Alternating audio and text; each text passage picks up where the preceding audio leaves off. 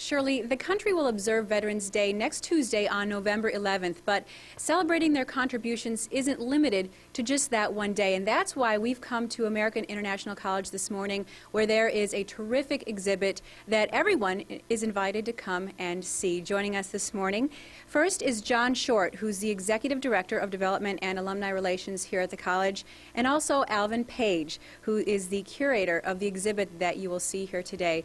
Gentlemen, thank you very much for joining us this morning.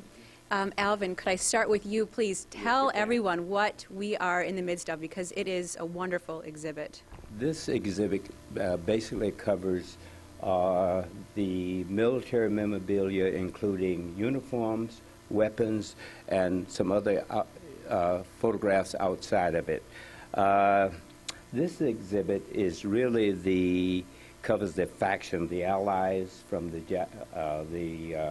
our opponents, the Japanese, the Nazis, and the allies from the European theater, and of course the American military, which includes the Army, Navy, Air Force, men and women.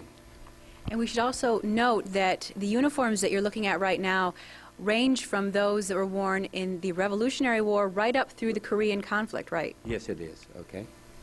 John, tell us what else people will find when they come down to the college today. Well, today we have a ceremony honoring our veterans at 11 o'clock this morning on the quad. We will have another ceremony on the Veterans Day itself.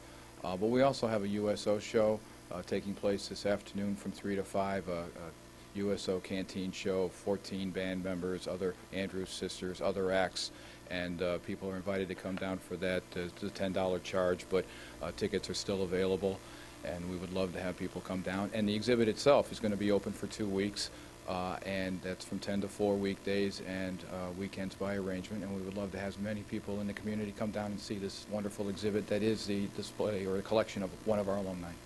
Okay.